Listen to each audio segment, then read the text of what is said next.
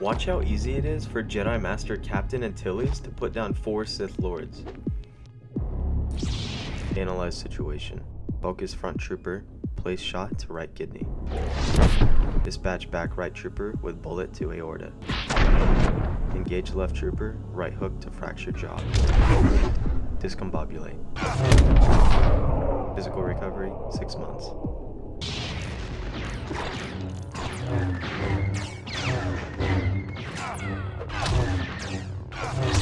Just like the simulation. If there's one thing that Star Wars is known for, it's the lightsabers.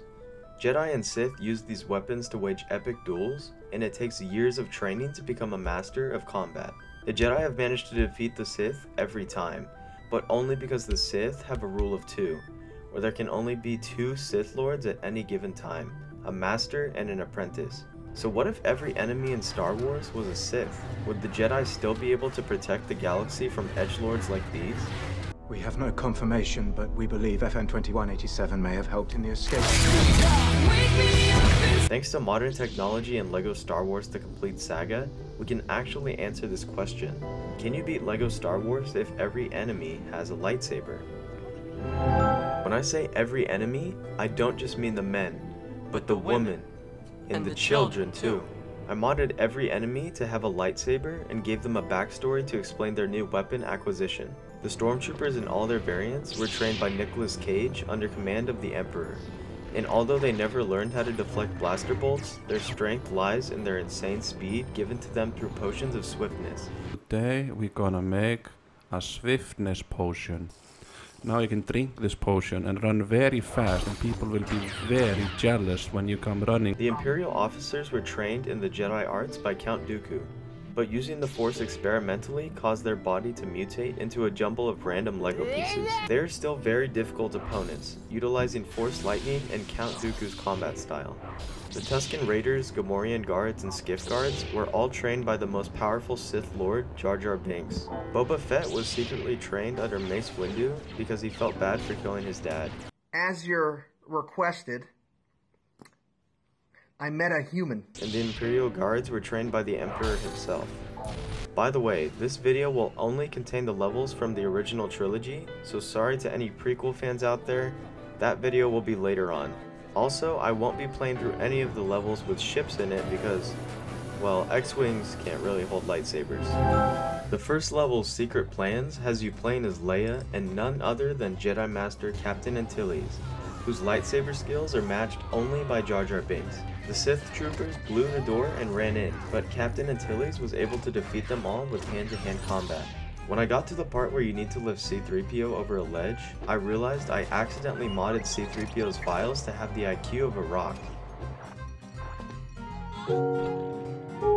So I had to go back into the files and change him back into a protocol droid.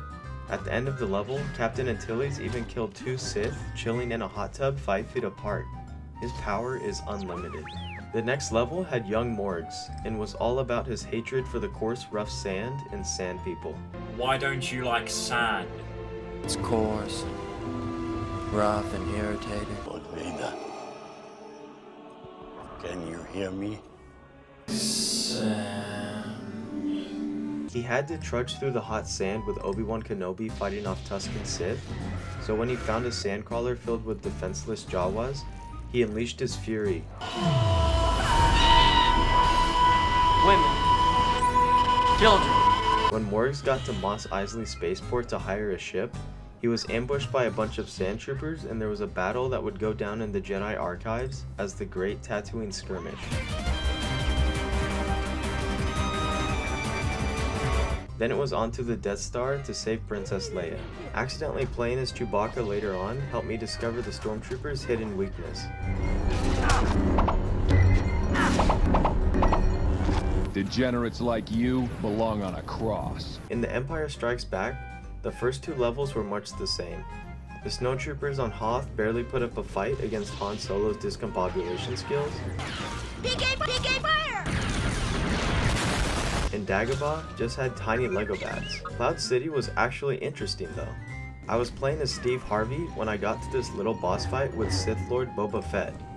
After barely surviving his wrath, he ran away and tried to open a door that it usually just opens easily, But this time, he just stood there like his wife just told him she was taking the kids. Basically what happened here is that what actually allows special characters to open special doors is if they have a special line of text in their file, such as Bounty Hunter or Droid.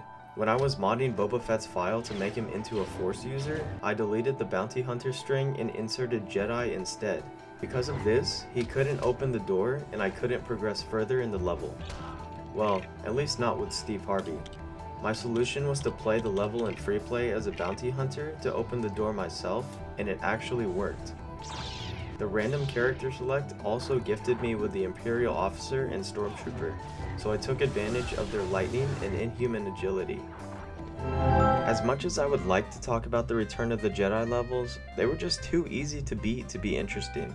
The skiff guards were so scared to fight Morgs that they threw themselves off of Jabba's sail barge. The speeder chase level was basically a montage of every crash scene in Star Wars ever. And I played through Jedi Destiny co-op with my wife, making it a lot harder than it had to be. Am I going to be able to get through this? I don't know, that's indestructible. To be honest, I was kind of sad. Giving everyone a lightsaber was not as challenging as I hoped it would be. I decided to make up for this by making Boba Fett the most powerful Jedi that ever lived. 200 hearts, acceleration increased by 1000%, and 10 times the run speed. He was also scaled down to half the size, so he was harder to hit. The end result was, well, just watch this.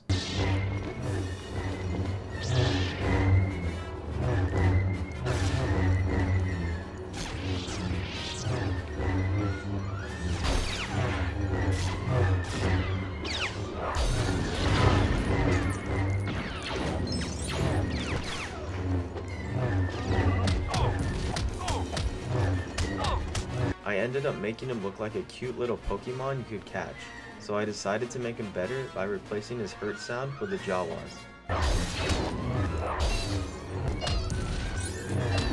Thank you guys very much for watching this video. I tried to show the most entertaining parts of the challenge. The problem was that it was actually really easy to do, so it was difficult to find any content. If you enjoyed the content though, and would like to see more challenges in LEGO Star Wars and other games, make sure to subscribe and like the video. Until then, I'm just gonna say,